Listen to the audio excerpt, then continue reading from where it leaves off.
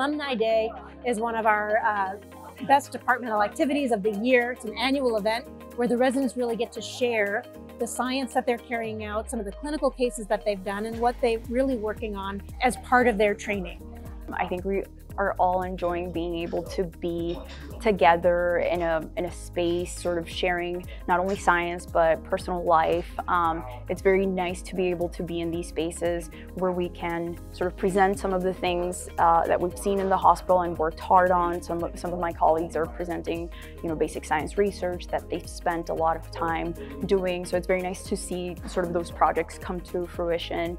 They each are responsible for presenting posters of their work. This is reviewed by faculty and other folks milling around, and it's meant to really be part of their development and career development along the way, to get them used to presenting this information.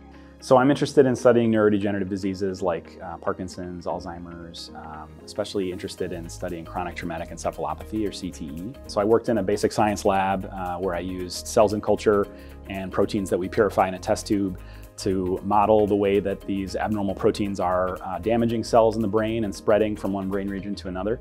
And in the future, I'm interested in looking at certain genes, either associated with aging or associating with the protective ability of cells to prevent this process of disease propagation. I'm presenting a case of Clippers, not to be confused with the LA basketball team, but this is rather a rare neurologic disorder.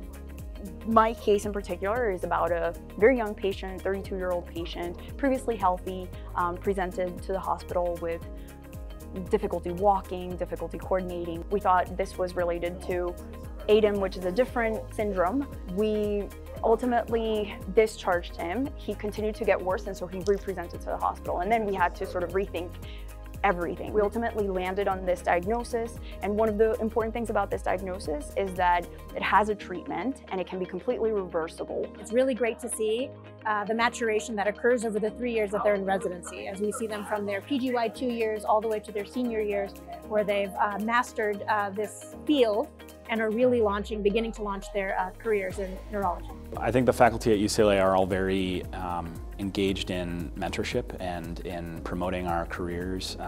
They listen to our unique interests and try to find a fit for us within the larger community here. I benefited greatly from that advice, all the way from the chair of our department to my individual faculty mentor, and was able to assemble a team of mentors that I'm really excited to work with in the future. So you have our most senior faculty here, as well as our most junior faculty and fellows in training. And we're all part of the same family, and we're all interested in the success of our residents in training and helping them launch that career and get to those next stages.